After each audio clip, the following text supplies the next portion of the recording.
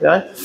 Okay, good morning. So we need to make a quick start because this thing consume time. Where are your friends? Didn't I tell you to come on time? It's quite lengthy, this thing. Okay, so today we are going to do seed testing. That would be your practical on the week 5, seed viability, right? There are two activities that we need to do today. The first activity is a bit time consuming because you need to see the color development of the seed testing, the Tetrazolium test. So I'm going to explain what to be done very quickly, and then you do it, and then you leave it for the incubation for 1 hour and 15 minutes. And then you come back to your seat. Then I will explain for the second activity, which is the next page. Exercise 2, germination test using the sand media and also paper towel. All right. Okay, so if you refer to the your folder, there is a new subfolder in that called lab materials, and also the images have been posted on the Skype. A standard for TZ tasting assay. Okay, so you can open on the Skype and refer to that. So basically, TZ is a rapid testing to see the viability of the test, whether the seeds are alive or otherwise. Okay, the seeds can be dormant, but it does not mean that they are dead. They're just being a sleeping beauty in the storage container for quite some time. So we use this test to assess the viability of the seeds. Okay, right. We are going to be dealing with two seeds today, the endospermous and non-endospermous seeds. Okay, so we got the corn seeds, and also we got the long bean seeds. Okay, if you look at the image for the standard TZ tasting assay image, you can see that ahead of time, prior to the testing, you need to rehydrate the seeds. So the seeds come from the package, it is dry. You need to rehydrate that. So what can be done is simply by soaking the seeds. That's why we are soaking the seeds. You need to rehydrate the seed to activate the enzymes responsible for cellular respiration. Okay, through the action of seed imbibition. Seed imbibition to reactivate the seed. Seeds respiration. Okay. And secondly, you're going to leave it for a while, and then you can prepare it for staining. Right. So after they are ready, then you can refer to this manual. Okay, this has been done for you ahead of time. So for both of the seeds, you need to obtain some amount of seeds and seeds for 2 replications, meaning that in total you need 20 seeds. Okay, cut the grains in half, longitudinal. Okay, so if you this is the bodily plane of the seeds. If this is your seed, if you cut it this way, this is called longitudinal section. If you cut it this way, this is called transverse section, or sometimes we call it a cross section. Okay? Yeah. And then we're going to pour the Tetrazolium solution into the petri dish. And then we're going to put the petri dish into the oven. Change that temperature. I change the temperature now because I think it's a bit low. into 37 degrees centigrade for 1 hour and 15 minutes. Okay, and you just leave it for, to incubate. Once you're done, quickly come back to your bench so that I can explain for the second activity. Okay, this second activity, you just do it very quickly for 50 minutes and just leave it outside by the side. Come to see again next week. It's a germination test. All right. Okay. For the bean, you need there's a bit of extra step. You need to peel off the tester. I think you don't have to peel it. It's already expanded, so it should be fairly straightforward for the imbibition to take place. And the rest of the steps is the same, just like the corn seed. Okay, so let's see what to be done. Can you bring over the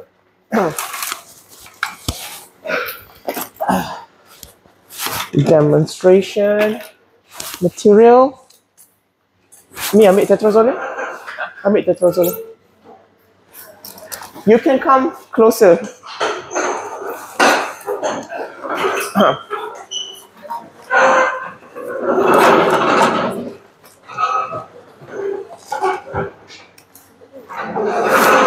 You know, some of the solution might cause damage to the shirt. You might want to wear your lab coat. My shirt is okay. This is kebun shirt. Where's the tetrazolium? So we got the petri dish. We got your blade. Okay. Dia guna yang tu terus lah kot. Ada faucet. Ambil faucet.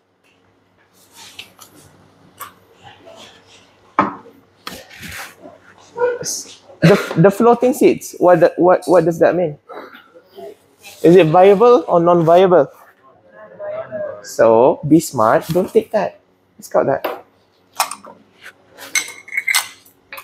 Okay, work in a group so that you can finish very, very quickly. Okay. So this is going to be a bit difficult to cut because it's still not expanded. So let's say that I'm going to take this. You can rinse it, okay? So I'll just do this. Why is it pink? Remember to wash your hand, okay? Why is it pink? Raca serangga? Siapa jangkau raca serangga? What's the name of the fungicide? What's the name of the fungicide? Tiram.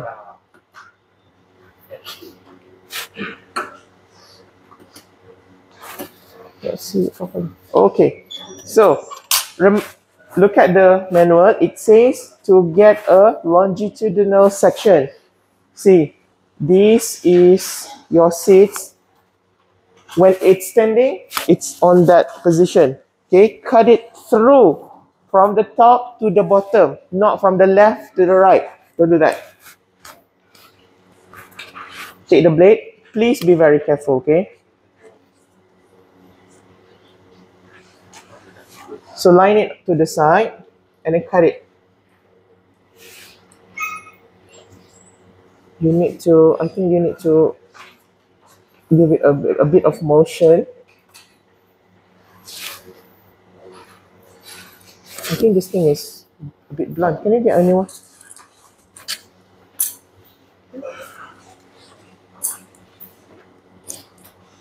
Okay, that's not good. Why do we cut it? The whole idea is you want to expose the embryo. So that's why I said you need to be able to draw the anatomy of the seed. So when you cut it open, you split open, you are exposing, this is the seed of the grass, which is endosperm seed. You need to be able to identify now where is the endosperm, where is the embryo, right? So put it back here. So you got one set. And then do the same for the long bean. Can you see the micropyle here? The navel, the belly button? Yeah, cut through that. Please be very careful, okay? because I don't want to deal with crying student in the morning. Right. So that is exposed. So that is a decent cut. Okay. Right. So once you have everything in place, so one group, one petri dish. Okay. You can combine both of the seeds on the same petri dish. Then simply pour the Tetrazolium test. This thing, please be away from the sunlight. It's very sensitive to the light. Give it a good shake. This is, you see the neck here? Don't do it this way. You're going to break the neck, like chicken neck. Okay, hold it like this, and then open it. Then carefully pour it. You need to completely soak it, okay?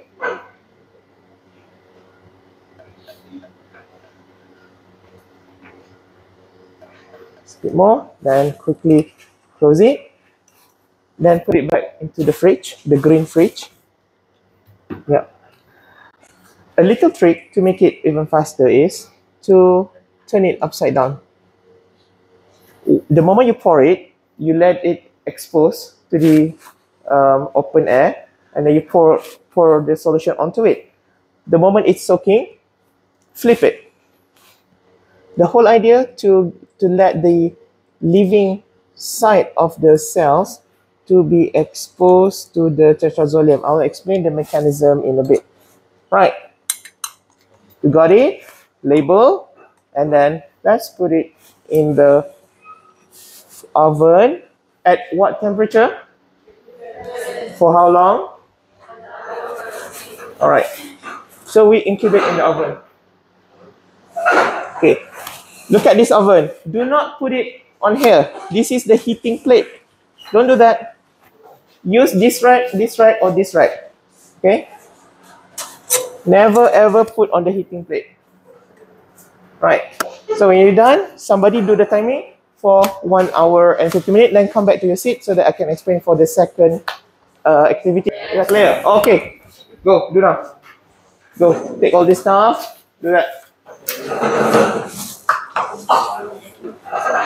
Please be careful with knife.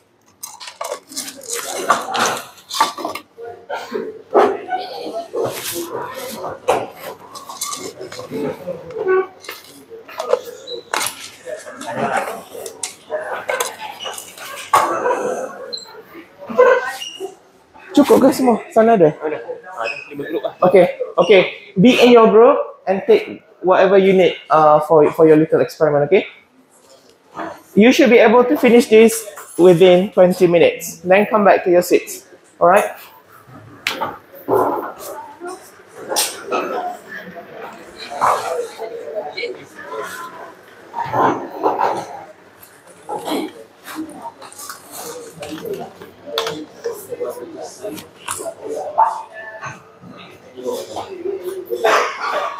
Hahaha, itu lagi ni. Saya tak ingat apa-apa dah. Penat belajar. Ni, ada extra petri dish? Ada. Buat.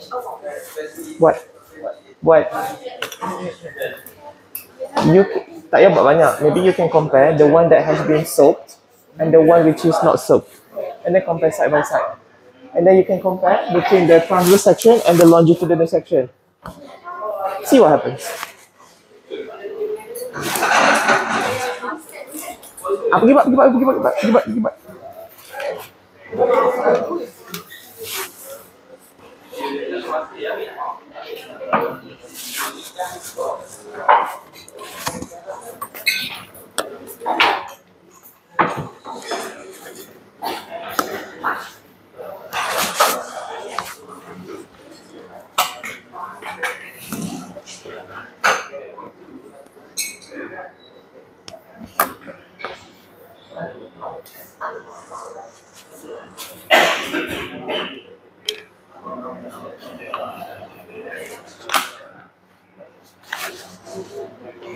Ya. Yang ni kita kena rendam dulu. No. Use yang sudah rendam. Jangan guna ni. Guna yang tu tadi. Yes. Ini nanti tak ada result. Ya. Tapi kalau tak cukup, rendam aje lah.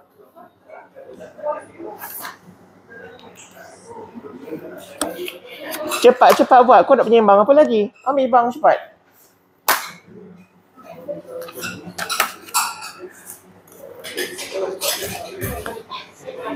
Whose manual is this?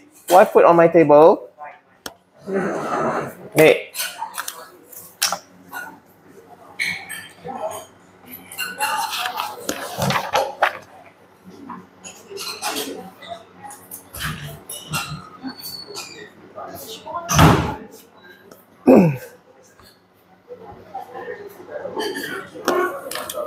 I need to wash my hand.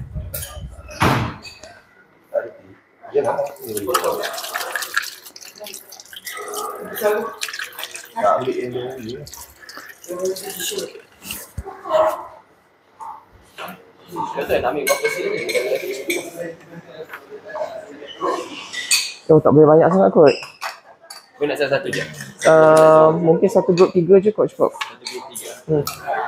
Class, pay attention. You don't need to do the 10 seeds per replication. I think you can just use 3 for each replication. Yeah. Just use 3 because you need to see the pattern. Okay. Can you listen to the instruction? What did I say? 3 what? Buat cepat.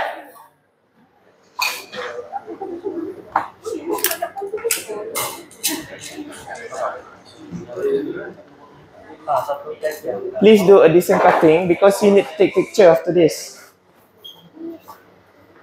Ketar.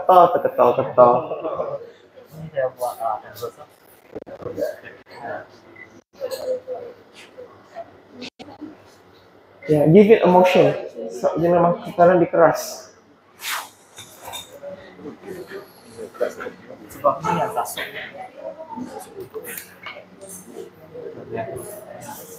Ambil lain lasuk. Bukan nak test yang masuk. Air suka tinggal. Buat. Yang ni media dekat mana? Pasir semua saya dah satu-satu. Oh, okey. Yang popiah ni? Semua ada. Saya dah letak semua. Okey, kat situ lah. Doktor nak tengok dulu. Dia letak dalam plastic bag nanti?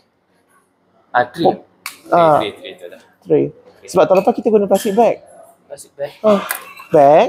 Nanti letak dalam plastik. Dah gulung popiah tu, letak plastic bag tutup. Dia trap moisture. Sebab kalau tray, nanti kena siram berkali-kali. Mungkin doktor dah banyak lah. Tak ada, aku tak cuba. Kalau dah ada tray je lah. Tak apa, tray tu nanti tutup dengan cling wrap. Tutup dengan cling wrap. Ya. Macam tu je lah. Plastik tu sebab supaya tak payah siram. Macam buat one off je. Tak apa, dah ada tu. Okey lah tu.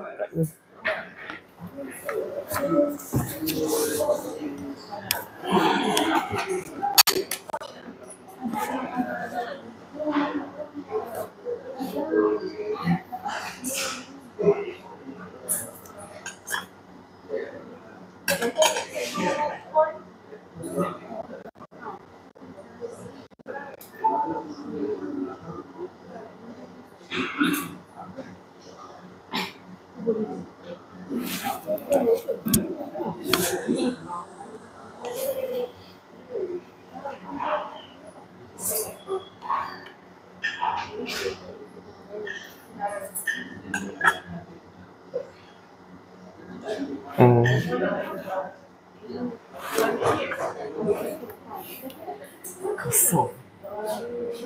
Kenapa pula kosong? Dead lah tu.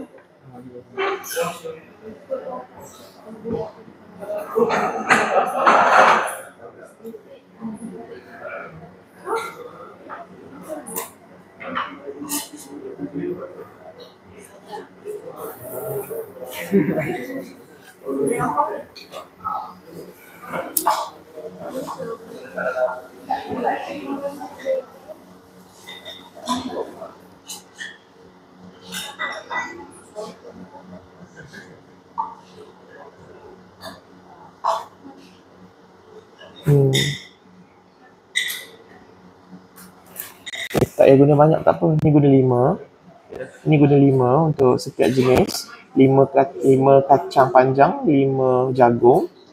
Yang ni pun aku rasa boleh guna 5 je. Yang guna yang kering tu lah kan. Yang kering tu. Cukup. Satu bekas tu cukup tak? Lebih.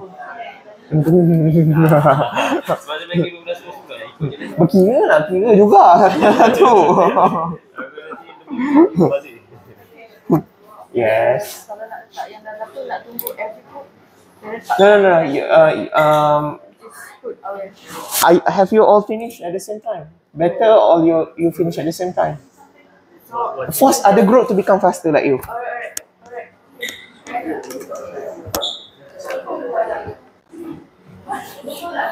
Bagus aku. Pasal semua group lah jadi cepat. So that we can leave early.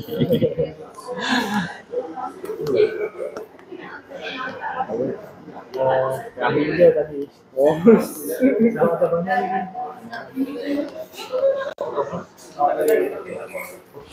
Ni yang minggu depan. Ini kan seed moisture. Yang ni lah yang hari Isnin ni. Betul. So aku buat kuliah sekejap 1 jam. Lepas tu aku suruh dia orang datang sini lah kot. Untuk apa ni? Untuk buat benda ni. Kau buat kuliah kat sini je. Guna projektor. Boleh bagi. Ada pagi orang guna tak pagi pukul 8?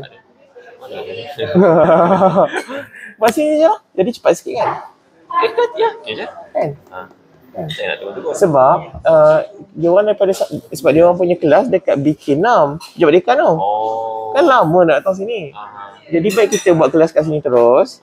Aku cerita terus sama dia semua. Lepas 1 jam ambil kuliah, terus buat benda ni. Jadi saya readykan barang Sediakan barang je. Sediakan barang je. Projector Macam ni, projektor jangan tembak ke sini. Tembak ke sini. Benda ni tarik ke sini lah kot, tengah ni. Nanti doktor nak tulis. Tak apa, aku tulis kat sini. Aku boleh tulis dekat atas slide tau. Tembakkan projektor tu ke board yang bergerak ni. Kan dia putih. Jadi kau boleh control sikit. Dia punya nak besar, nak kecil. Ni kan luas kan? Ni kan sempit, kan tumpah sebentar. Tembak ke sini. So benda ni kau boleh tarik letak kat bahagian ni. Projektor tu duduk kat sini. Dia tembak dia cantik lah. Jadi yang belah sini nampak, belah sini nampak. Tengah-tengah. Ya, setting tengah. Tapi awal lah pukul 8 lah. Pukul 8 sebab kuliah mula pukul 8. Kamu mula lambat, habis lambat pula nak buat benda ni. Walaupun sikit, kita mula cepat Alright.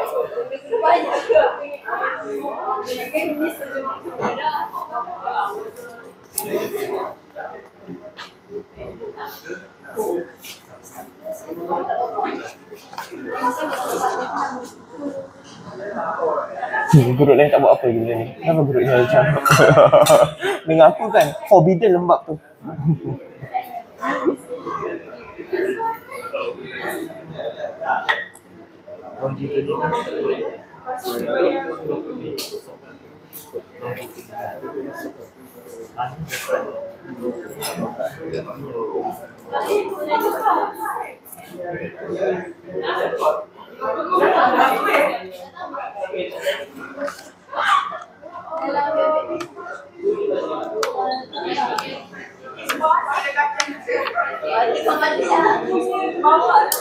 Remember I said for the okra untuk buat germination test, one of the benda yang boleh combine dengan germination test is benda ni, PTZ test, untuk tengok viability dia, respiration activity. Nanti dia akan bagi pattern macam ni kan.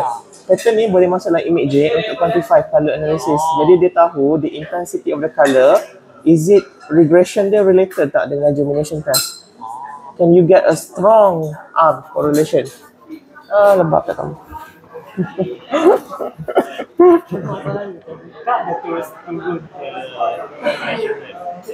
Ada lah, ini cepat lah. Ambil TZ kan banyak dalam peti ais tu, botol tu. Wash your hand, benda ni ada tiram.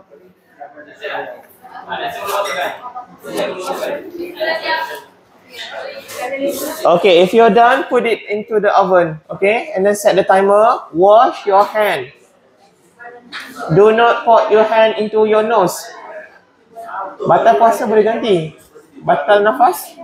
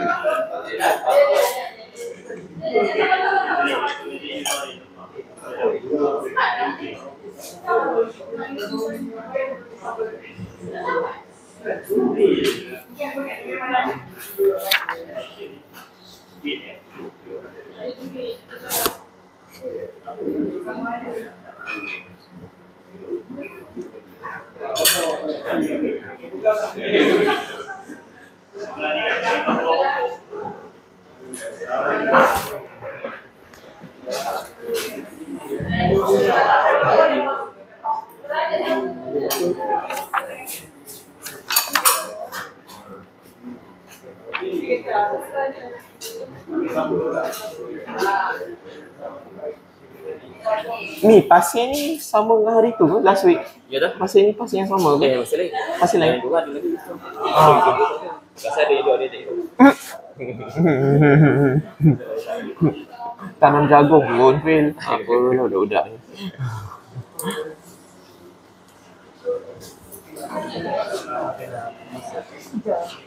Okay, get it?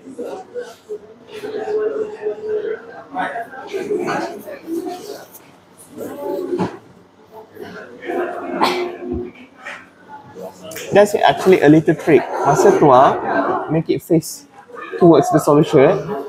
Bila nak tuang, flip it. Cuma ni tak kita ajar kan. Kan ada forceps. Guna lah forceps. Okay, please wash your hand, okay?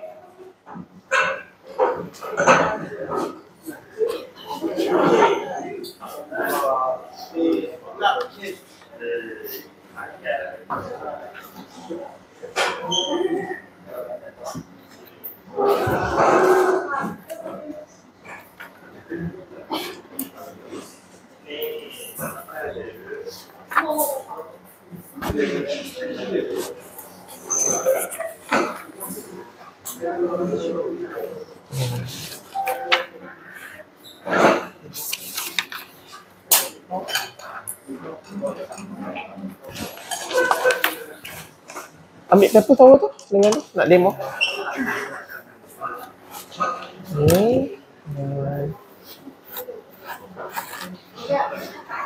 Tak buka lagi. Tak buka. Koyak lah paper towel. Dia tak ada pangkal ke?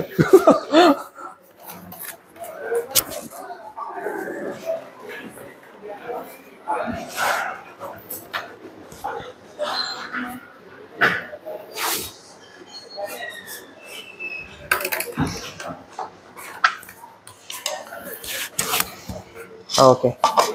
Okay. Are you done? Everybody done? How about those groups? Are you done? Okay. Okay. Let's see the second activity. So, the second activity on the other page, exercise 2, germination test. Test determines the percentage of normal seedlings that develop under ideal condition. We are going to do two methods, namely the sand method and also the paper towel method, or I like to call it the spopia method, spring roll method. Right, okay, so the first one should be easy because you have done it last week, which is the sand method. Have it like this, but you need to divide it into two to accommodate two species. Use the one in the container like this, okay? So, I don't have to demo it, you should know, right? Just divide it, and how many? I think you should have enough, 20, right? Yeah, half for the sand method and the other half is for the paper towel, okay? I think there should be 20 in here, so maybe 10 for here, and then this 10 for here. Okay, and then water it. Use the cling film, wrap it, poke a hole, put a level, and then put aside. And then we're going to see the germination rate. Because out of the 10 seeds that you have sowed and wait for germination, sometimes not all will come out. So that will give you the germination capacity of the seeds, okay? For the second method, okay, this one you need to pay attention. You might want to come a bit closer. The spring roll method. So I'll just use this long bean. What is the Latin name for long bean? Mung bean. Mung bean is the Latin name. Kau nak aku baling dengan benda ni? Apa nama Latin untuk kasa panjang? Okay, check that. Right. Okay, so just put. I think if you just put 5 is enough as well. You don't want to cram it too much.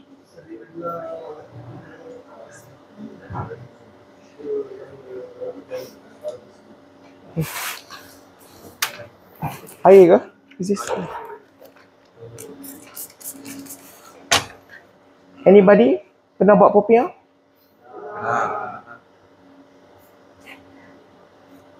Imagine you are helping your mom. Oh, kau tak pernah tolong pun mak kau. Spring roll method. Then you roll it, okay? Place it. The reason you place it nicely because this, once it germinates, it will produce root. You want to give it a ample room to it. Then just start to roll. Start to roll. Start to roll.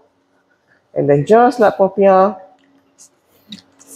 But popiah used egg beat, right? I put it in here. Jangan letaklah minyak panas. Kau kena goreng benda ni. Put it in here. And then use the cling wrap. Cover it. Okay? Do the same. Alright. If you have extra, you can create the second spring roll. Alright? Okay. However, just make sure that this is properly closed, okay? Yeah. I think better this way. If you put it this way, if the seeds come out, it's going to bang against the wall of the tray. Right. So put it that way. Right. So do that very quickly. Wrap it, poke some hole, put a level, put it aside. Is that clear? Is that clear? Oh, by the way, put some water in here.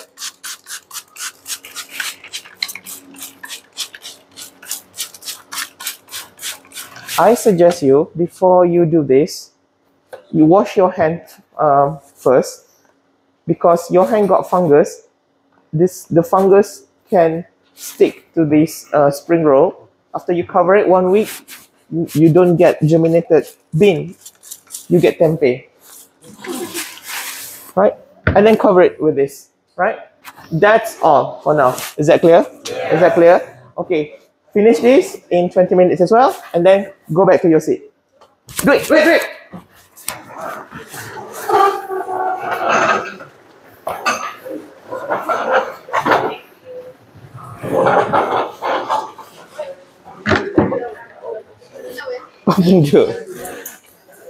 You can use the tap water, okay?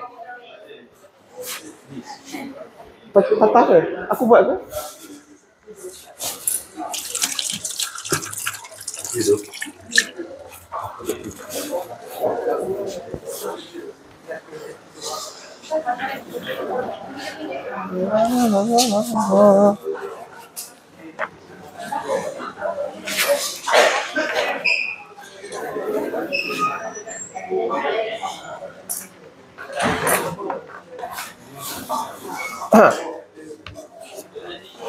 For whatever you do, in a group, assign someone to take picture along the way. I could see that some group didn't even take picture while you are doing the cutting for the tetrazolium test.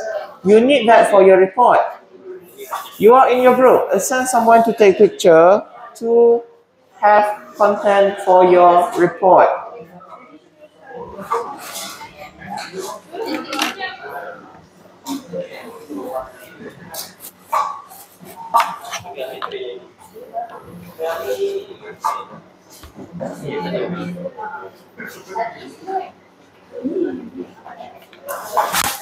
Ambil satu.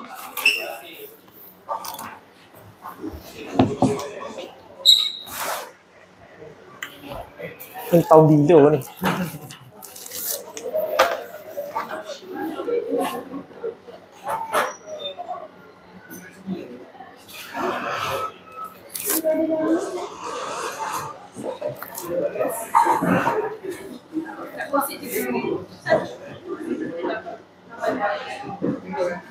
Nanti, can you find dekat internet yang ada PDF version or image version, then send dalam ataupun letak dalam folder kelas yang ini dengan ini.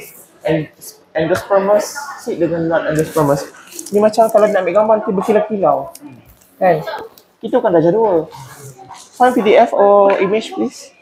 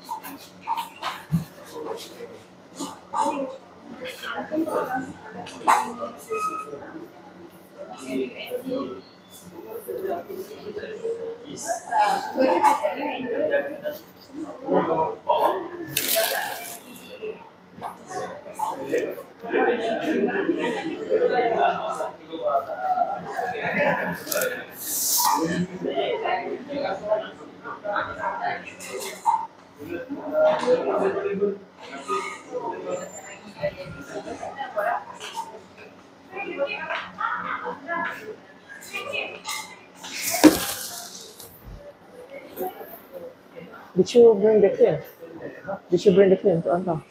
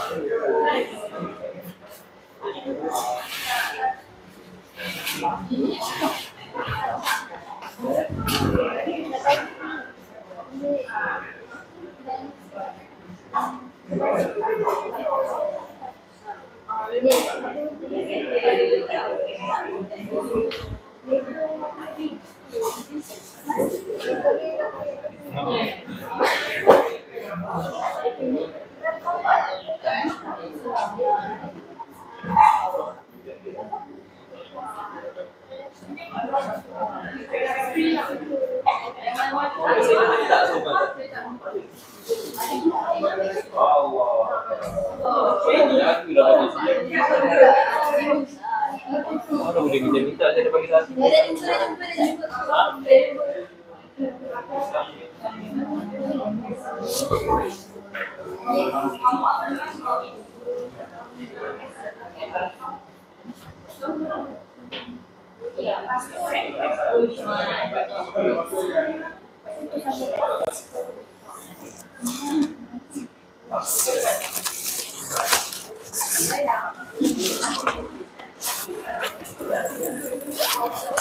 On it my phone.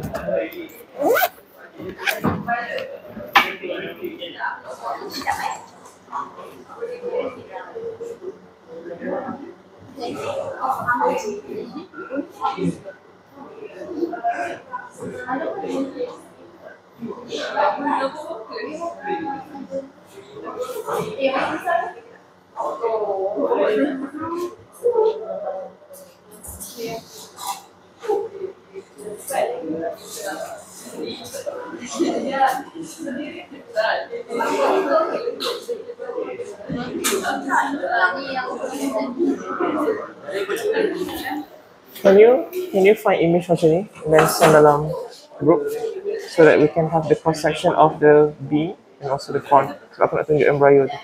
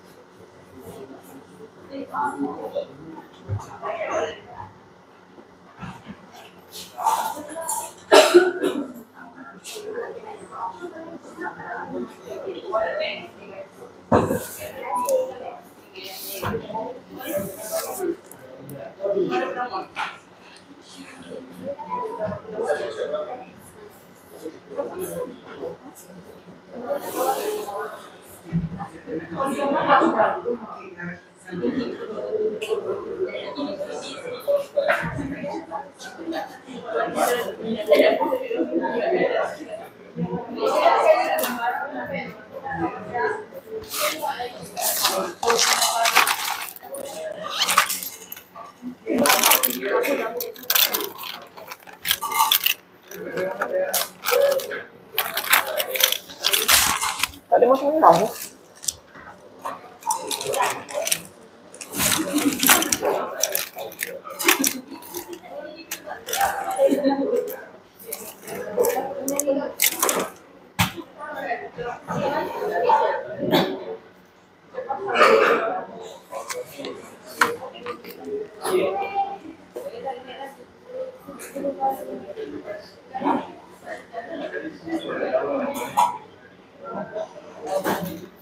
Right. Oh, okay, wait.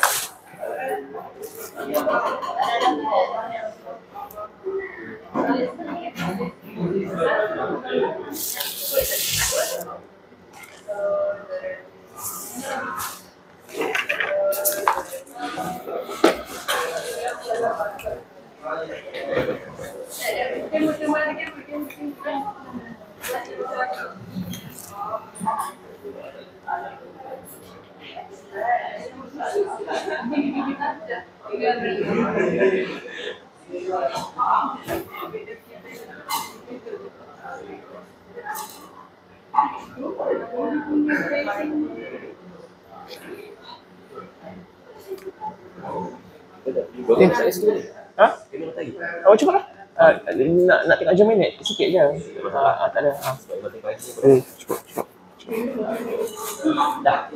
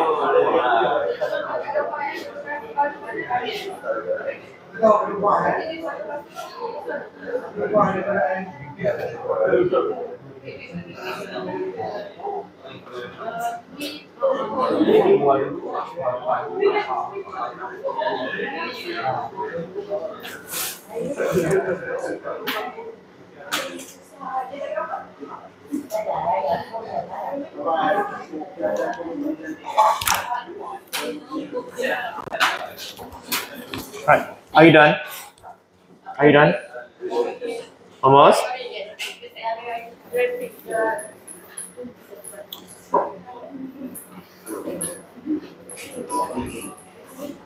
Cool. The group that are done, you can come back. No. You can bring your seats tray from last week. Bring to your bench. Let's have a look. Finish your germination first. Then go outside. Bring your group tray to your bench.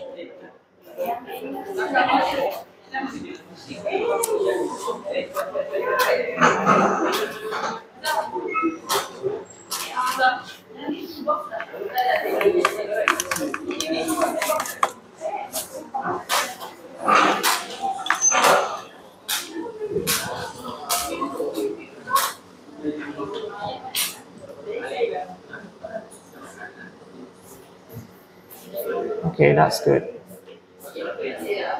Do you have something like this, but for bean? Can you find it? That looks good.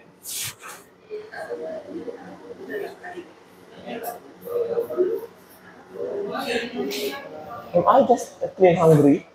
Aku nampak ni macam daging steak. Why Tapi aku tak carnivore.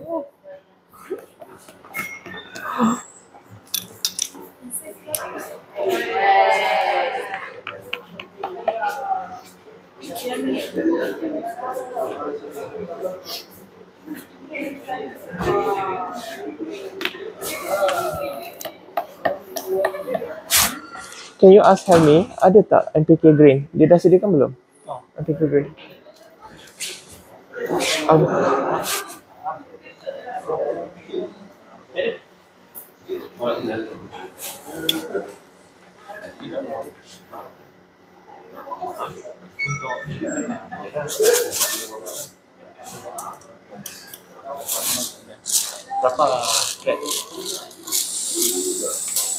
40 kilo, no, 50 kilo N per ton, per hectare. Itu berapa? Ah,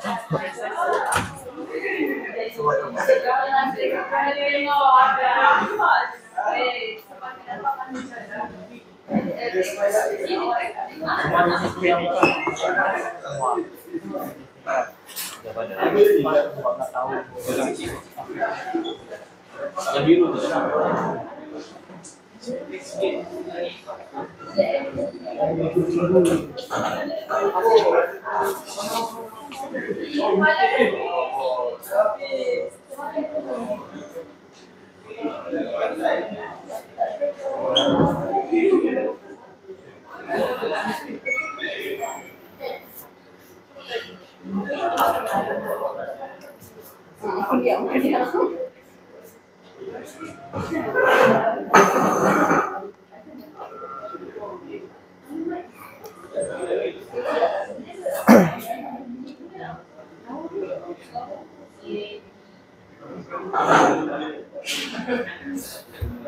okay, please finish everything in 5 minutes. Okay, I can see some group are done. Please finish in 5 minutes so that we can have the explanation of what you just did.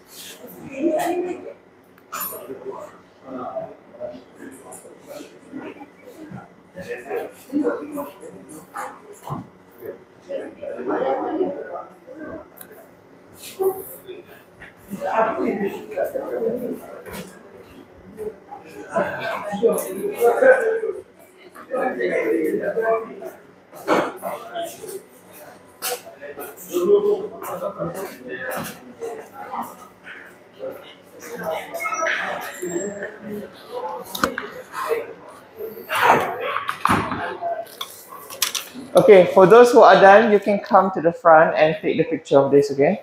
50 kg, right? 50 kg and 50 or 100. Let's see how many grams first. 50. Take this, take this.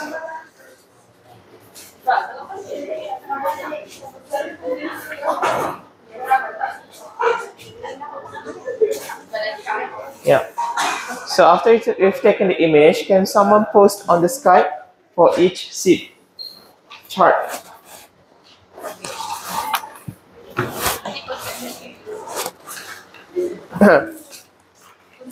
Can someone tell me how many minutes left for the oven incubation? 47. Okay. Right. Okay, we're done. Go back to your seat. Let's have some explanation.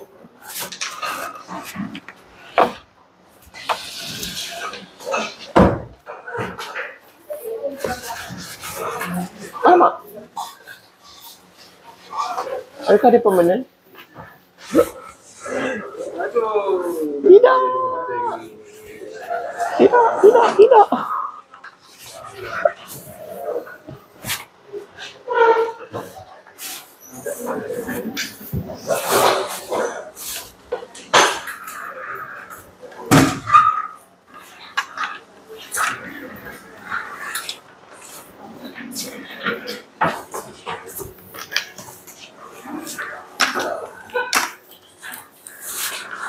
Okay, this group, you can come here for a bit, okay?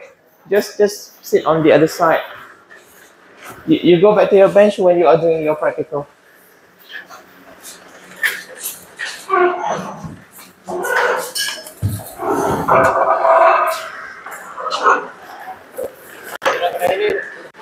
Tak apalah aku guna ni dulu. Tapi kalau padam sebab nanti nak guna juga ni.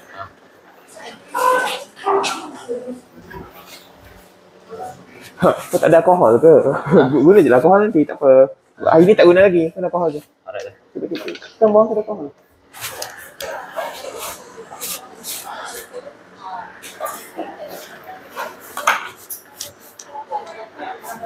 Okay, so let's see what you just did. We got 2 activities today. Any idea what you just did? No idea. Just follow instruction blindly. Okay, so the first activity, it's called Tetrazolium test. It is a, I'll call it this, Tetrazolium test. It's a rapid test. Rapid test for seed viability.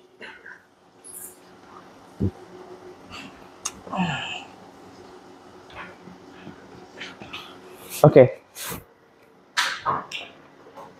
We can know whether the seeds are alive or otherwise if you just simply germinate it normal way. But that would take a very long time. For the seed industry, especially when you're dealing with, warehouse upon warehouse seeds, tons of seeds, people do not have time to wait until 1 or 2 weeks just to see whether the seeds are germinating or not. So rapid testing or rapid assay, that's another way to say it. Rapid assay will be very beneficial so that the seeds lot can be accepted or discarded accordingly. Right. So the concept of tetrazolium test is actually a salt. It's a chemical compound. What's the full name? Do I remember it? 2,3,5-triphenyl tetrazolium. That's a very long name. Okay. So this thing, if you look at your Skype, I think it has been posted about the mechanism. How does it work? That would be, which it's not turning. Oops. This image here. Okay, is it true? 2,3,5-triphenyl tetrazolium chloride. Chloride. I forgot the chloride word. Chloride. Okay. So this thing can actually be reduced. When I say a compound is reduced, do you understand what's happening to it chemically? Reduce. What happened to it?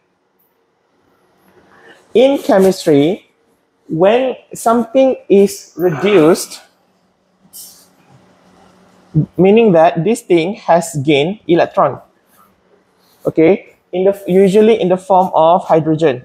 Okay, hydrogen ion attached to a compound. That compound is now called reduced, diturunkan. The opposite for this is oxidized. In the term of oxidized, it loses electron. Okay, usually in the form of hydrogen as well. So this one gone. So this thing +1 in the form of charge. This thing is -1 in the form of charge. Okay. Together, this is what you call as the redox reaction. Remember? Have you seen that word before? Reduction, oxidation, reaction. Redox reaction. To remember this, there is a small formula that you can use to ID which one is gaining, which one is losing electron. It's called oil rig. Do you know oil rig? You know oil rig? What's that, Emily? Oil rig. What?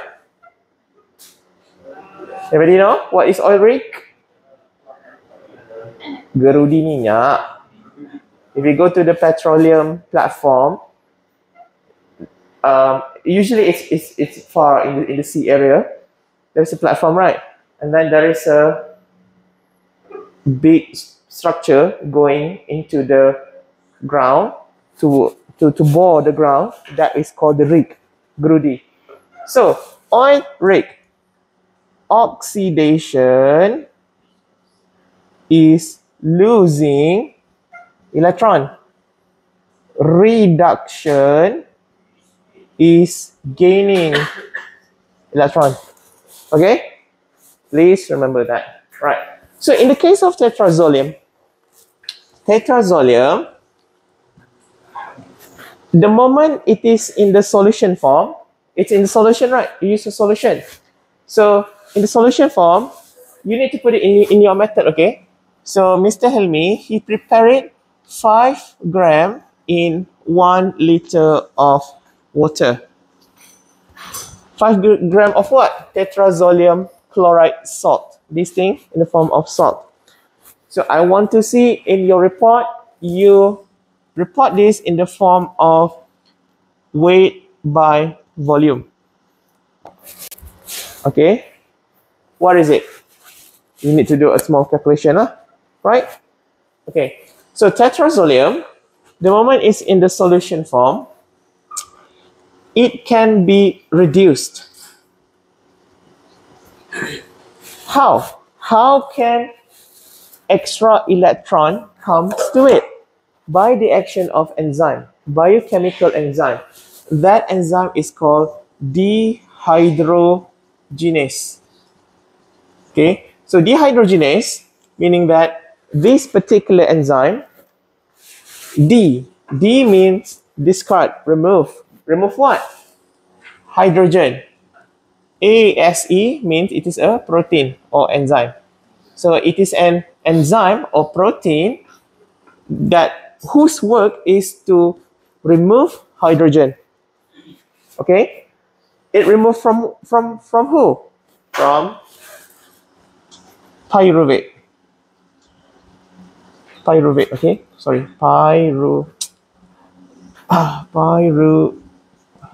Pyruvate. Right. So I have given you something in here. Have you learned glycolysis before? Cellular respiration. So there are many steps in cellular respiration.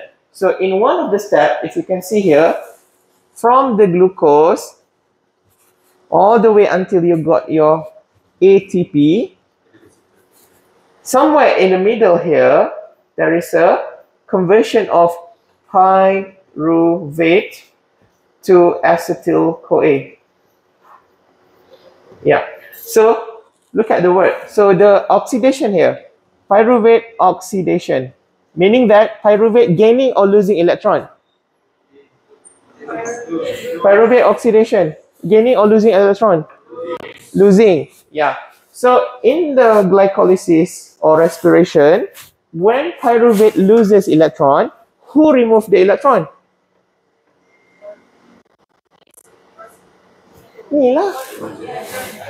In the baru cakap kan, electron tu in the form of hydrogen. So dehydrogenase enzyme remove the electron from pyruvate, and that electron has to go somewhere. Where does it go? To the tetrazolium solution that you put into the seeds. Right. So this will cause the tetrazolium to become a new reduced form. It's called formazan. Okay, so tetrazolium, it got no color, colorless. Formazan, the color is red. So if you think about it, only living seeds can undergo this cellular respiration or glycolysis reaction. If it is not alive, it doesn't have all this pyruvate thing. Okay, because well, it's dead. Dead things do not respire. Only living things that are respire. Are you respiring? Yes. What's the evidence?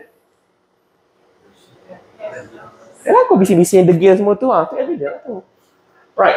So pyruvate give up the electron for the tetrazolium. Now the tetrazolium become reduced to turn into formazan, and this can be detected on the staining pattern on the seed. What's the other one? Yeah. Okay. Now comes the second part of it, which is how to interpret the formazan staining on the cut seed. It's red, okay, because formazan, that's the color, right? Okay. So how do you interpret it? I'll just use two color here because formazan is red.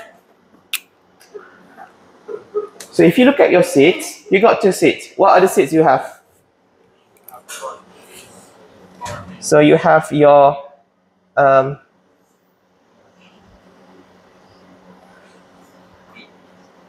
bean, and you have your corn. Okay. Number one, you need to understand the anatomy or the structure of your seeds. The moment you cut it, you need to be able to know where is the location of two things. What are they? Endosperm and embryo. You need to know that. And also the cotyledon. Right. For the bean, usually it's on one side here. Usually the big side here, this is the cotyledon. That's the biggest part of it. At one corner, you will have this thing, the embryo. This embryo usually in the form of plumule and radicle meristem. Meristem means the basic or rudimentary tissue. Okay, so meaning that when you can ID this, this is the location that needs to have the formazan coloring. Okay, you don't need the cotyledon to be full of color, because if the food reserve is alive, doing all the respiration, but the embryo is dead, nothing much gonna happen. Okay, imagine you got your grandma in a coffin, you put KFC next to her. Is that a live or non-alive system? If she alive, what happened to the KFC? Right, kau nak pun dah kata. That's mine. Right, so that's for the bean. For the corn, where is the embryo and radicle? Embryo and the cotyledon. Cotyledon in corn, what do you call it? Remember, it has got a different name now. In the bean, is dicot or monocot? Baru belajar, tak sampai seminggu. Dicot. Corn is monocot. In dicot, the baby leaf is called cotyledon. In corn, the baby leaf is called what?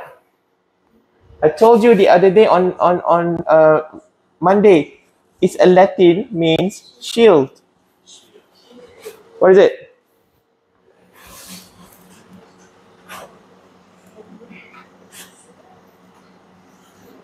Scutellum. Scutellum. Okay. In grass, in monocot seeds, we don't call it cotyledon. We call it scutellum. Okay. And it has one big endosperm. This is the endosperm. Yeah. In monocot, it has endosperm. In the dicot, it hasn't got endosperm. It got what now? Cotyledon. Remember, that is the difference between the two seeds. Now, right, okay. So this is the part that you are interested with. The scutellum, because right in the middle of scutellum, you got your embryonic tissue. Embryonic tissue, which is this plumule and radicle meristem tissue right in here. So with this information in your head now, you can be able to interpret the coloring pattern. Look at this. We'll take this one for example first. There are 15 staining pattern possible for the Tetrazolium test for the bean cutting. Okay, you can see that based on this, only number 1 until number 6 staining pattern is regarded as germinable. Germinable meaning that it's alive and viable. Okay, why is it? Look at best over here. Meaning that this area needs to be colored. Look at number 1. Is it colored? The embryo part? Is it colored? Is it colored? Number 4? Number 5? Number 6? Number 7 now. Is it germinable or non-germinable? Why is it non-germinable? What does it say?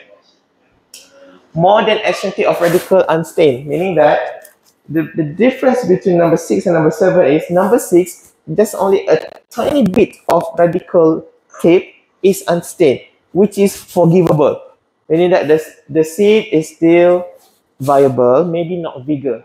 Okay, it is alive, but it's just weak. However, number 7, already unforgivable. That's already too much, right? And number 8 is further non-existing staining. The moment this is not stained, meaning that the formazan is not present. Why formazan is not present? Because dehydrogenase is not around. Why dehydrogenase is not around? Because the pyruvate is not around. Pyruvate is not around, meaning that there is no respiration taking place. It's as simple as that. You see how it is connected? All right? Okay. So the rest of it is non-germinable or non-viable. All right?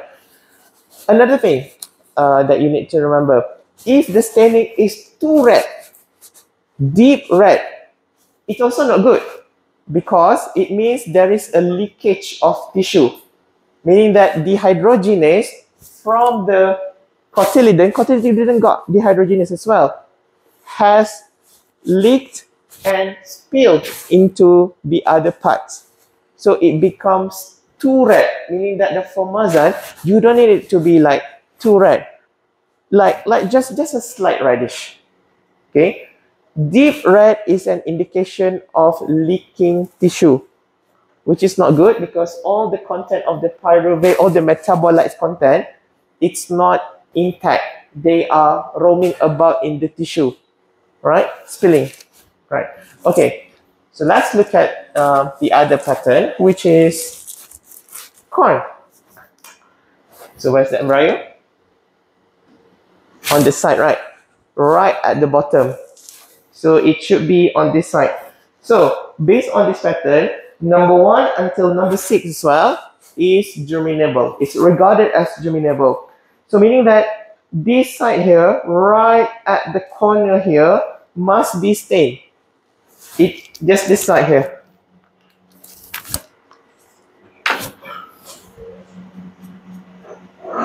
Whatever it is, this side, which is the embryonic side, must be stained.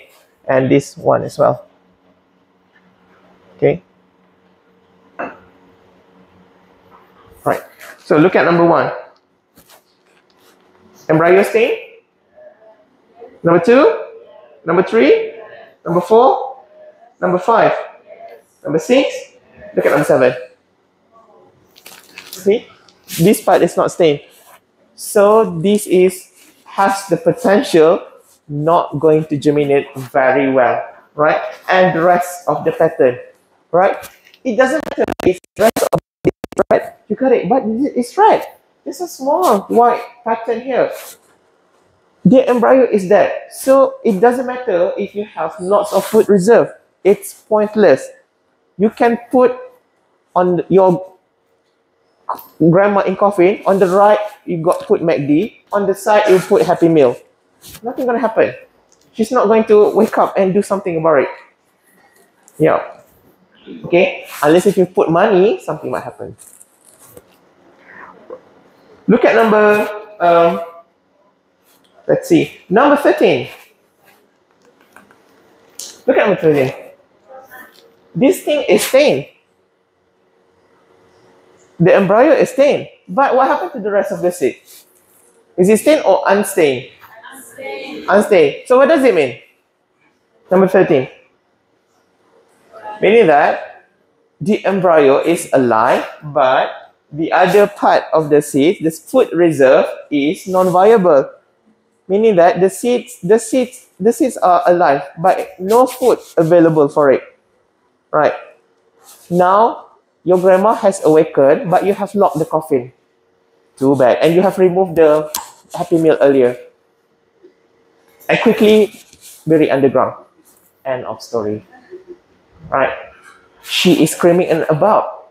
Alive, right? But is there any food? Any food? So what's going to happen very soon? A compost. Right. Okay? Okay. Right. So for the Tetrazolium, that is all there is to know. The basic of it. Okay. Any question? All good? Anybody unclear? Please remember this, okay? This is going to be very useful. I mean, the concept of rapid assay is very, very useful test, okay? Even though you're going to deal with a different system, different chemicals, different tissue, but the concept is the same. This is only one. There are many, thousands of biochemical tests present, right? Okay. Yeah?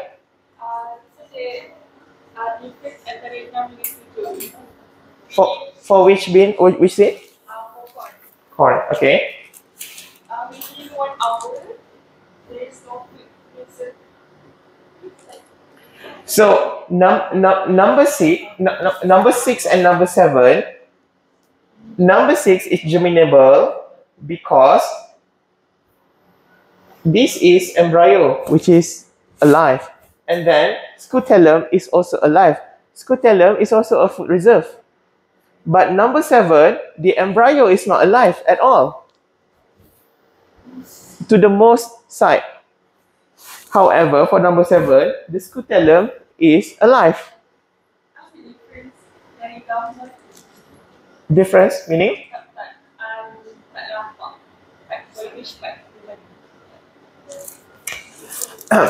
This is what we call as a schematic diagram representation. Okay, at your level now, because you have not seen 1 million seeds, because you're not Umarani. If you are Umarani, you have seen 5 million seeds. Okay, Umarani, you can give her whatever and she can know right away. All right, but that's the basic of it. But to start with interpretation skill, this is the basic, and because you are dealing with nature, there are always exceptions and what do you call it? Special caveats. You know, warning, caveats. You know what caveats? Caveat. It's like a warning. If one thing happened, this thing is not true. So it's more dynamic and it's more complicated actually in nature.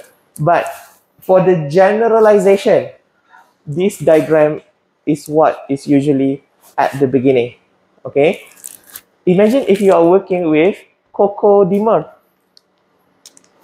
How are you going to do that? First, you have to break the coconut. Alright, you break the coconut because you need to use a brute force. You break the embryo. Right? Yeah.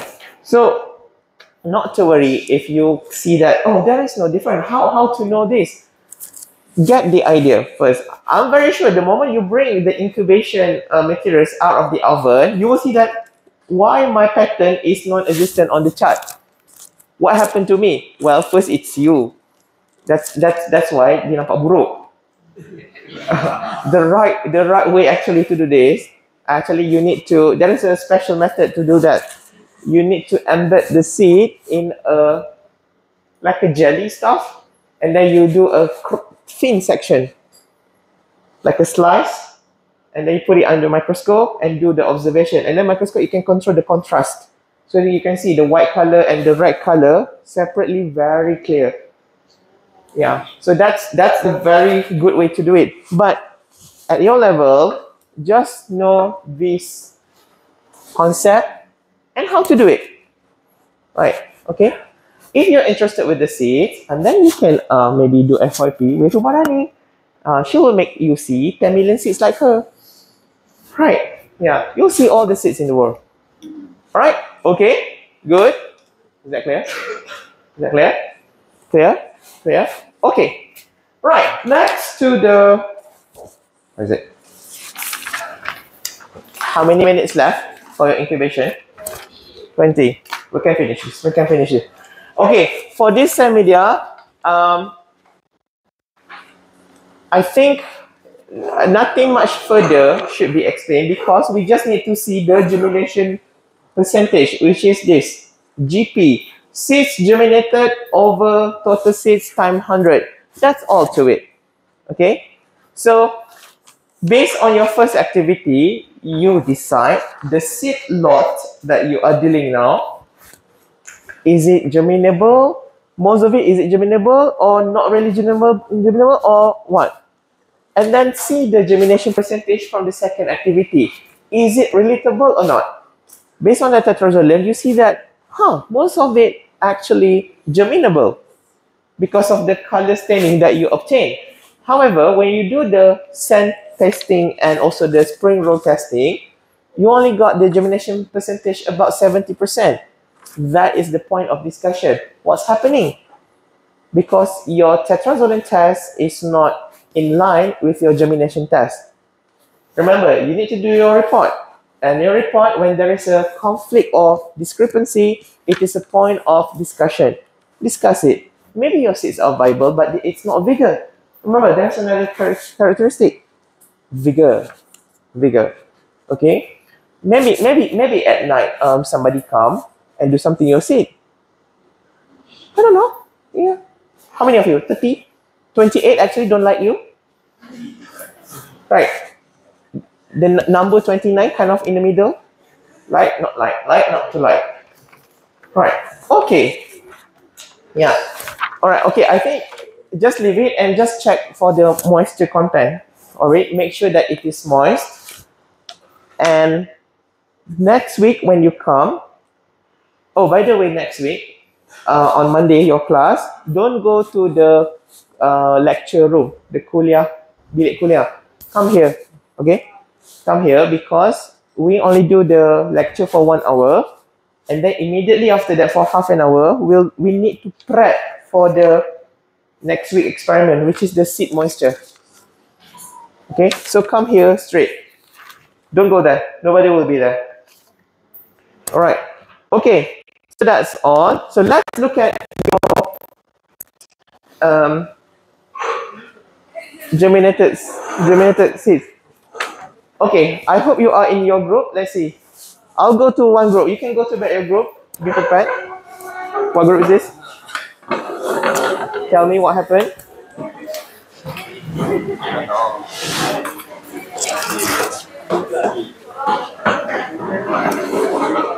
Other group, can you bring all your tray here so that I can go in one go?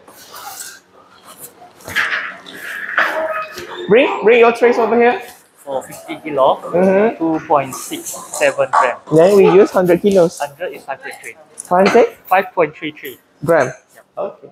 Kenapa kau kira? Pati suruh jangan kira kan? Tak apalah, at least we can double check. Okay. You need to double check you as well sebab kau kan mabuk. This is, what group is this? What? Helianthus. Helianthus. Tiba-tiba ada Helianthus. So, how many percentage germinated? How many you put? How many came out? 1, 2, 3, 4. One session. 1, 2, 3, 4, 5. 1, 2, 3. Okay, so that's only 3. At least you got the minimum, which is good because for the sake of statistic, we need a 3 minimum. So this is the first week, second week. I think we can start harvesting next week. Okay. What about the group? Bring here. Bring over here. Bring over here. No need to cover with this.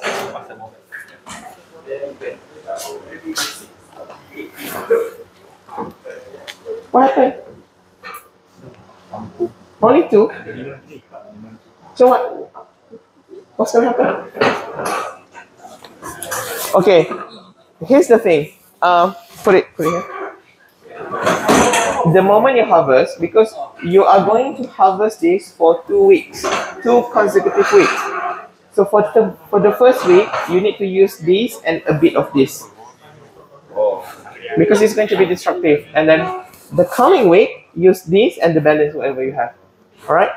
The minimum of 3, or better yet, just count how many you got. For example, you got what? How many? How many germinated? Count.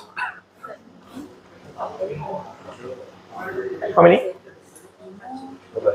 12, right? So maybe you want to harvest for the first week 6. Yeah, 1, 2, 3, 4, 5, 6. Yeah, and then the second week, after it's gotten bigger, another 6. Then you're good to go. Okay. Ni kenapa tak keluar apa? Why? What happened?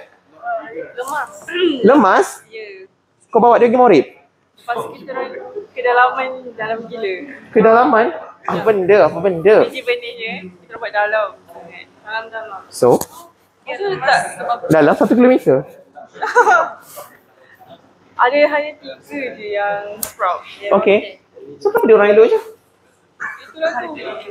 Masa kita orang ada 3 datang, lepas kita orang tukar. Tukar apa?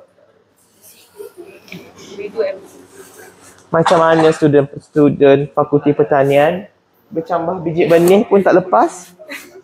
Ha, macam mana tu? So when did you repeat this? Monday. Alright. This as well. Yes. Lemas as well.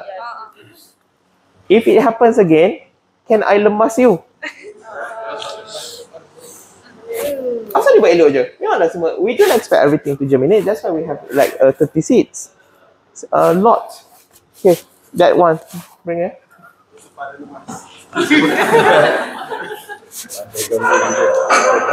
Kenapa?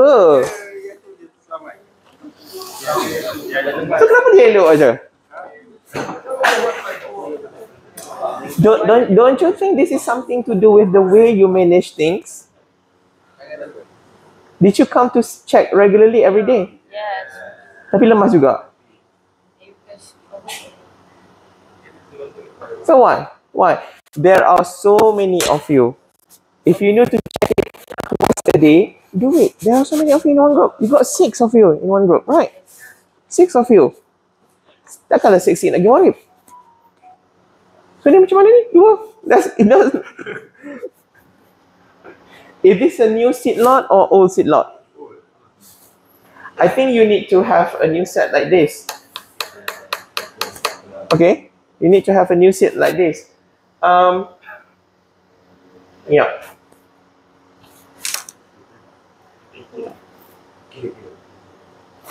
This is a sign of the seed is already dead. See?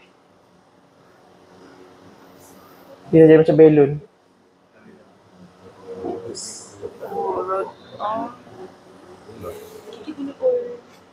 Right. Okay. Alright. Okay. So please repeat and take good care of your seed. I already said this is going to be your mark. No seedlings means what? 0. How many 0 you want? How many 0? How many 0? Okay. Yes, that's already germinating. Okay. So please repeat and take good care of your seeds. Okay. They don't have extra to give charity to you. You have to do it yourself. Whatever it takes to germinate decently. Okay, for the group that have germinated, you need to put fertilizer because this is C4 plants. It grows super fast. Mana baja? Yeah, bring that. So you need to put this now. The rate is 100 kilogram of nitrogen per hectare. How do you want to apply it now to here? Okay, because I want to save time now, it should be about 5.33 gram. However, I need to see the calculation how you get this 5.33 gram per tray in your report. Okay, so yeah, you need to convert it. Yes, you need to convert it. So the way you apply it, this group you need to do it as well, but you need to do it next week. Okay, there's no point to put it now. There's no plan. If I were you, I would put like so many seeds here now, more than 30. Because some of you are unfortunate. Bit luck. Bit luck. Okay, so weighing machine is over there. We've got 2 weighing scales. Measure about 5.3 kilograms. Let's say that this is 5.3 kilograms. Right. I don't know how much. Yeah, let's say that's that much of it. So put a regular spacing in between here. Don't put right next to the plant. Don't do that. Put it 1 hole here, 1 hole here, 1 hole here, 1 hole here. Or you can put it any hole here. Just a small bit into it and then cover it back. The fertilizer, even deeper, even better. Okay? Why? Why you cover it in a pocket like this? For root. Is it for... Okay, root absorbing. Is there any else? Any reason? This thing contains nitrogen, NPK. The rate is 15, 15, 15 NPK. The one thing about nitrogen is it's volatile. If you just leave it on the surface like this, and then you do the watering, the nitrogen is going to get released back to the air. The plant is not absorbing it because it's volatile. That's why you create a pocket like this, and then you cover it so that the moment it dissolves, the nitrogen is absorbed by the plant rather than get released to the air.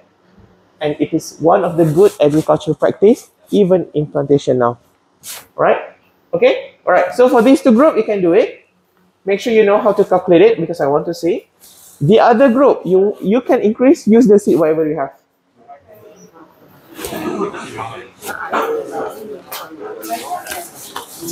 Alright, please do it. Quickly. The weighing scale is over there, about 5.3 grams. Oh, kami tinggal sekejap Ya. So yang mana tak germinate lagi tu, aku suruh dia orang repeat, tambahkan lagi seed, letak kat tepi tu. Kalau tak jadi juga minggu depan, aku kena fikir hukuman yang kreatif. Kan? I'm very creative. What time now? Now it's about 9:30. Okay. Somebody tell me how many minutes left for your incubation?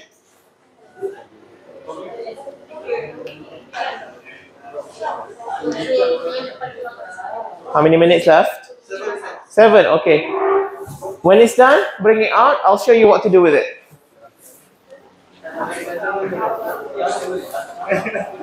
In the meantime, fertilize your tray or germinate some more for those who are not in the success.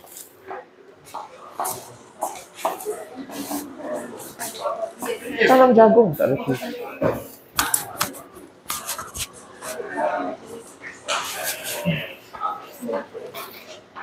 Your physio, dia explain ke benda ni? Ada kan chart ni? Ada chart ni. Dia explain ada pattern tu. Macam mana nak interpret? Saya tak ingat. Kalau macam Dia ada lah. Tapi cuma macam ni lah. Tapi biasa dia macam tu. Yang saya confirm dia tak bagi tahu ni. Kenapa ni banyak and then ni tak ada. memang sebab satu embryonic region, Ayalah. satu scutellum region. Masa tu tak. I think dah ada tak. Tapi ni ada explain lah the mechanism lah. Alright, okay. We need to leave by 10:30.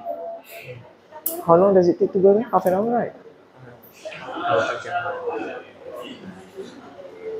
I think 10 jam. 10 tak jam, 11. Tu sekarang korang nak keluar je lunch. The retail bukan inspection kan? Kat retail hari tu. Semalam? Semalam. Semalam kan? Monday. Tak apa, kalau salah kita pergi je balik dekat the other kedai. 25 minutes. Okay. Nak hantar kali? Suruh quick check. Boleh lah kalau dia pun tak pasti boleh tak. Why not call? Tanya. Boleh tak? Kata ada untuk drop dan boleh tak dapat balik next morning? Just a quick check to see what's going on.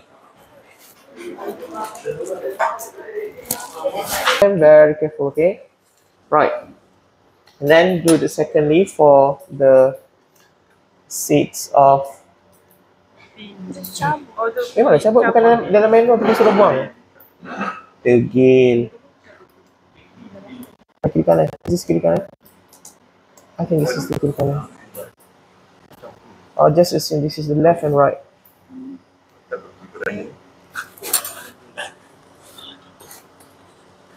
David, please be very gentle. We don't want to break it apart.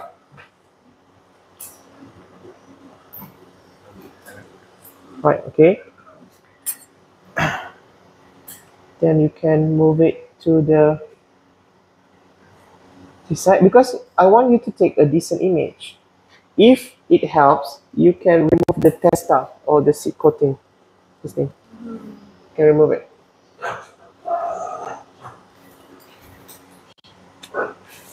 Right. Okay.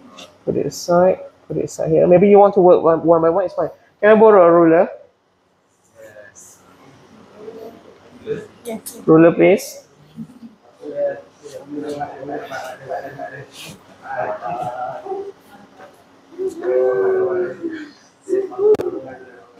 Okay. When you take your image, I want you to put a ruler so that you can have a scale letter. Camera. So take the image. No shadow. Make it spaced apart because we need to label. Dekat lagi. Dekat. Ada shadow. Dia besar. Di sana. Blur. Sekejap, dia tengah lah. Telefon dia mahal. Okay. Nampak tak? Di sini macam tu. See? You can ID it. So take a super good image. You've got 6 persons in your group who's got the most expensive phone. Use it. Okay. So and then do the same for the corn. Susah kan corn tu? For the corn as well. Engkau lah. Buanglah benda ni dulu.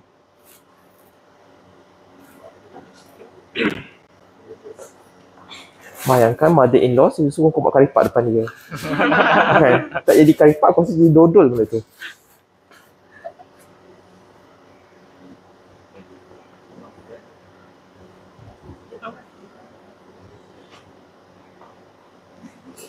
Is that the right orientation? Sama ke? Kan macam ni pairing.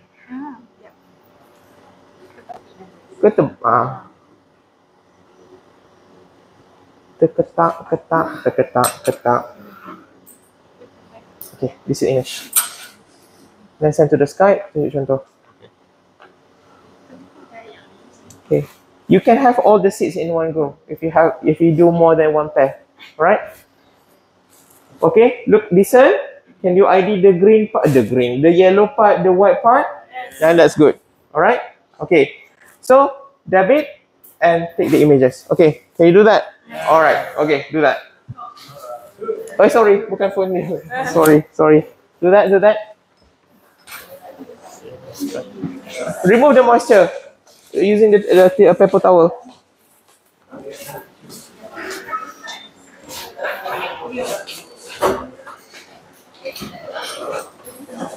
Mana yang kau punya? Buatlah. Use it in one go. Because you do a different cross-section plane, right? Yep.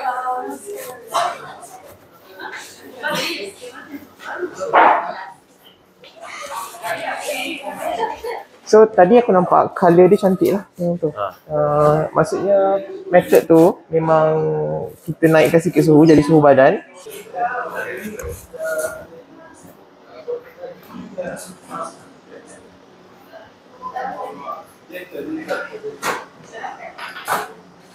Lima gram per 1 liter kan? 5 gram. Okey, betul aku cakap.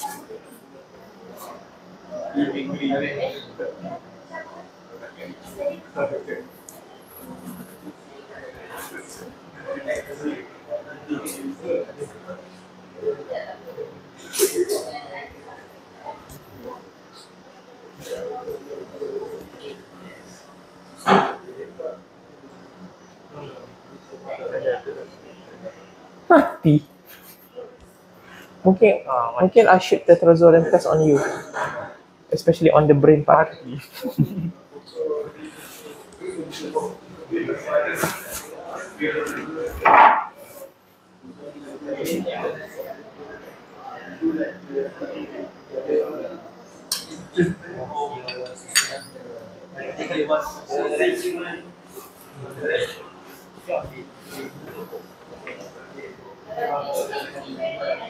Jagung tak ada. Ke sebab tu ramai budak-budak ni bercambah tak keluar. Yang bercambah tu pun dia buat 30, tapi yang keluar macam 18. Sebab yang ni pun macam tak merah. Apa rasa si kau ni memang tak bernyawa sangat lah kot. Maksudnya Si bagus dah. tengok ada yang tak keluar yang minggu lepas tu.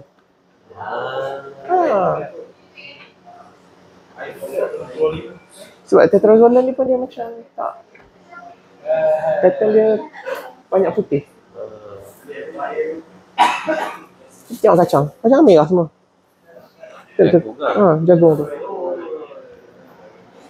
Kadang-kadang kan kita memang baru beli, tapi seed tu dia seed lot lama. Maksudnya dia dah dekat kedai 6 bulan macam tu. Dan dia pula tak simpan dalam peti. Dia letak dekat rak kedai dia lah. Jadi nyawa dia pun laju lah tu. Dia bila kita tak letak dalam peti ais, dia memang dia cepat apa ni? Kurang dia punya bernas tu. Siapa nak ada peti air ni tiba kat kedai jual benih kan? Satu hal pula nak buka peti air, bukannya kau jual apa sausage. Yang baru ni kan, yang lama tu saya guna. Mungkin seed lot lama, lepas tu dia tak kat luar kan?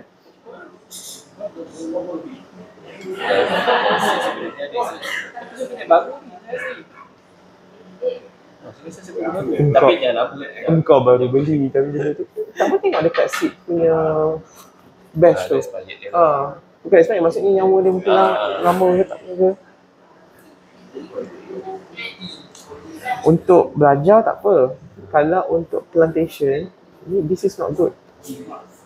Dia jadi percambahan tak sekata. Jadi jenuh nak menyulam. Bertambahlah kos pekerja nak menyulam benda tu. Dia tak sekata dah ada. Dia keluar lambat, keluar cepat.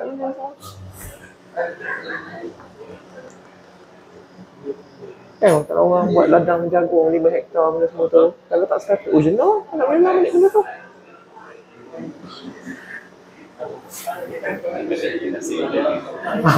Ini tak apa, ini untuk belajar tak apa.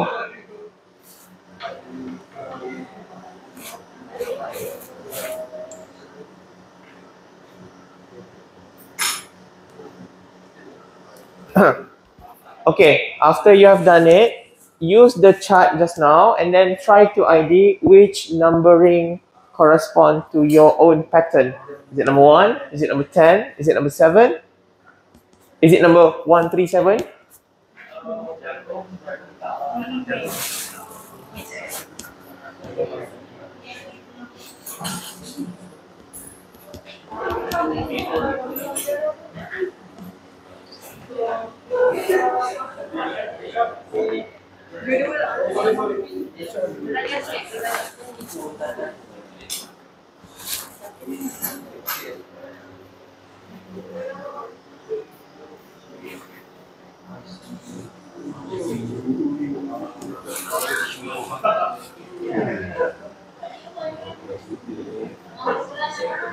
Bagi orang dia lah. Siapa yang makan sayuran?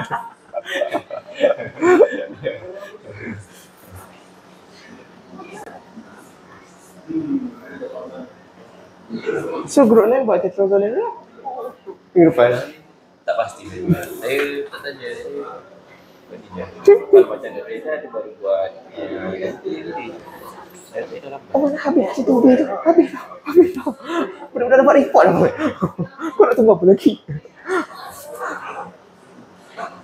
Tak apalah, kalau kau boleh bebas sikit, maksudnya tak payah nak bergantung sebab kalau botol ni kan kita kena ikut kan, sebab nak cari sampel benda semua. Yang ini sebab barang pun boleh asing sendiri. Tak apalah. Tak, aku nak bagi dia cepat supaya budak ni habis awal, dia boleh nak ulang kaji ataupun nak buat assignment untuk kirim mak. Kan, kau pun boleh berehat ujung-ujung tu tak payah sangat. Kan, aku pun lebih tenang di hujung semester.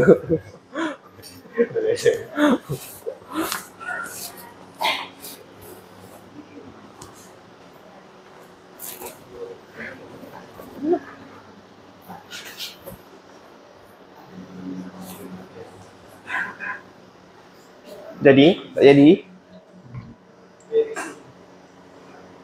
Tak jadi pun, it's a result. It's a result. Negative result is result. Ambil gambar elok-elok sebab nanti nak belajar guna image J. Take this image.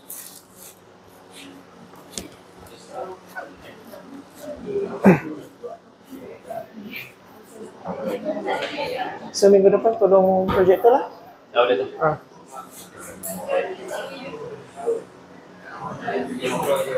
Jadi asid lah, kita buat asid terus. Yes, asid yang long term drying tu. Tapi suhu direndahkan sikit. Pembaris.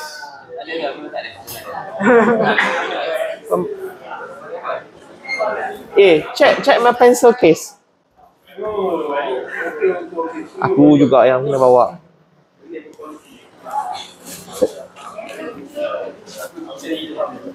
Correct? Memanglah dia sebab aku punya. Weh, ni nak bautan anak orang.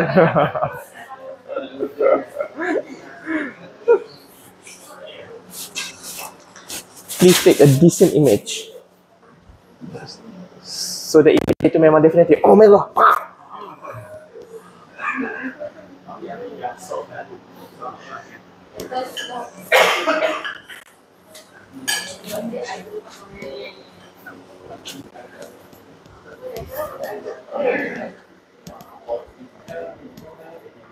How is this group? Are you okay? Decent image? Lighting? Kenapa kelas sana? Engkau ada kaki. Yang tak ada kaki benih tu. Pergi dah tepi tingkap. Tak ada tingkap tu. Pergi taman tu. Apa? Ada tindas dekat tu. Kita orang top-up yang tadi yang 2 minimum. Buat je. Macam mana kau nak buat? Ada 4. Kau sedekah ke dia sedekah? Dia. Doktor, kalau gambar macam ni okey?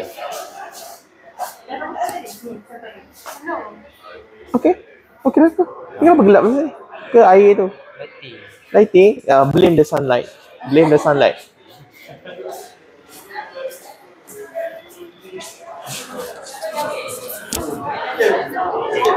Kalau dah rasa gelap, carilah matahari. Takkan matahari tu nak datang dekat engkau.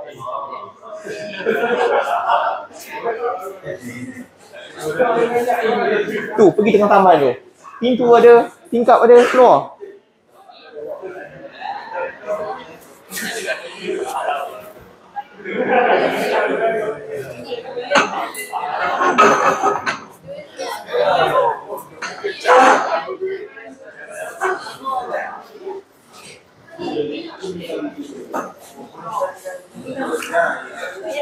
Okay, can you come back to your bench?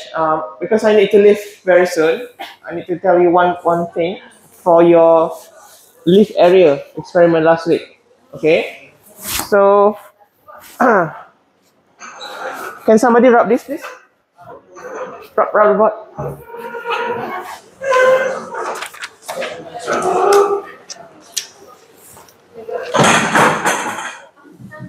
Take the image, then when you go back to your home, your college, then ID, the pattern number.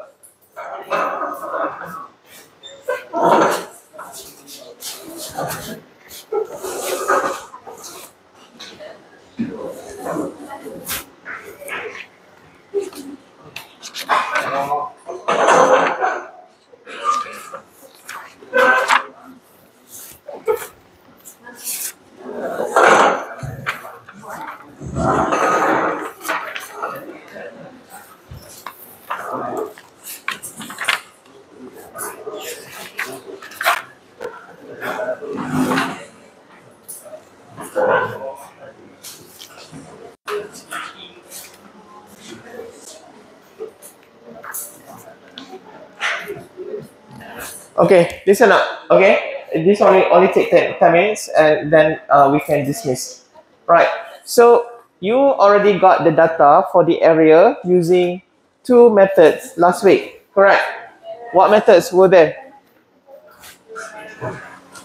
What methods you used to determine leaf area last week? Graph paper method. And the other one? Leaf area meter. Right. Okay. So, have you filled out everything in the table? Where you filled it out? Where you fill it out? In here? I want everything to be filled out in Excel. Alright. So, I'm going to assign a group to create Excel that act as a centralized data collection.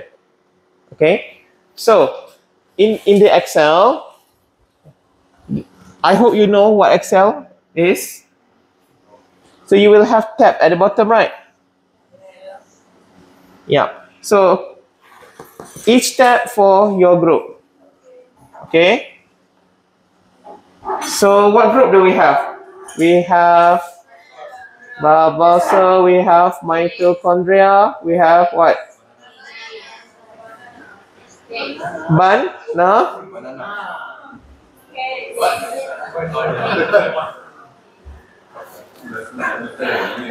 Okay. Which group want to volunteer to create this spreadsheet? Okay. What group are you? Balsa. Okay.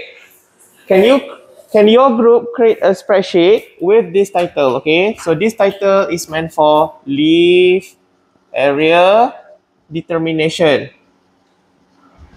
Put it in the folder. There's already a folder in the group OneDrive. The folder is called lab materials. So have that, and then create the sheet here according to your group name. And whatever that you have filled out, make it appear on the sheet. Do it nicely and organized manner. All right? Okay? Because from the data later, you are going to be doing the graph and also the regression analysis. Okay? So do that first. So I want to see this next week during the lab session. Okay? All right? Do you know how to do the regression? Why not bring your laptop next week? Okay? So that we can learn how to do the regression. And if you don't know, I can show you how to do the graph as well. Okay? Right. Right. Okay. Create everything decently. Is that clear?